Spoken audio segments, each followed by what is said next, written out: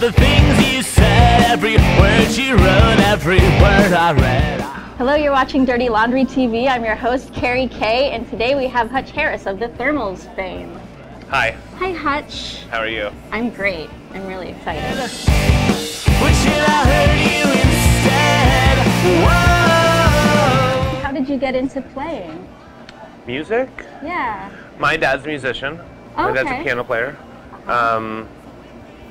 He wanted me to play piano. He taught me piano, or he tried to teach me when I was like 7 or 8, and I didn't like it, and I wasn't good at it. No. Then I picked up a guitar when I was like 15, and I liked it.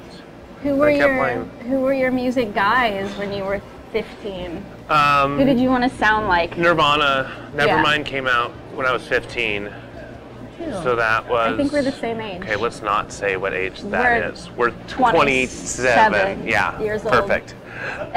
So, yeah, so that was, you know, I liked like Led Zeppelin and Guns N' Roses and all the bands, you know, all like the rock bands, you know, before Nirvana, like that's what we would listen to. Then when Nirvana came out, all those songs were way easier to play.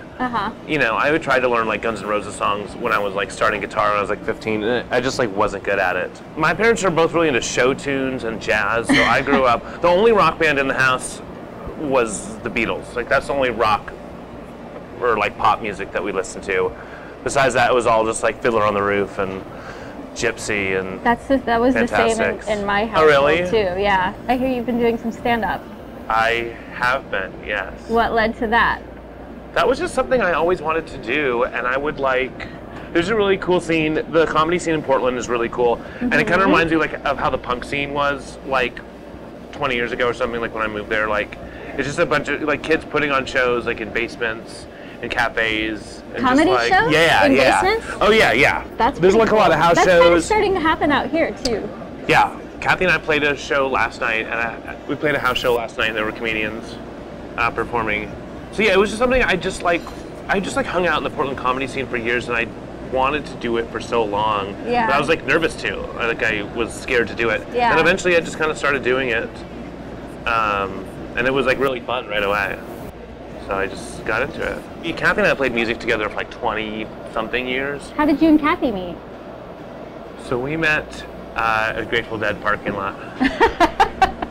But we had like, I had seen her, her friend was selling weed. Her friend was selling weed. Oh, wow. Yeah. And I recognized she and her friends were all in a band together called Pistol. And I had seen, like, we had seen each other's bands play. This was like right after high school in San Jose.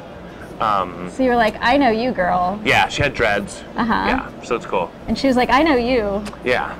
And I was like, hey, can I buy some weed from your friend? And I did. And then you guys got high and talked about playing music together. Yes. What's next? Okay. Do you have an exit strategy? Death. Death. Yes. Really? You're gonna play punk rock music until you die?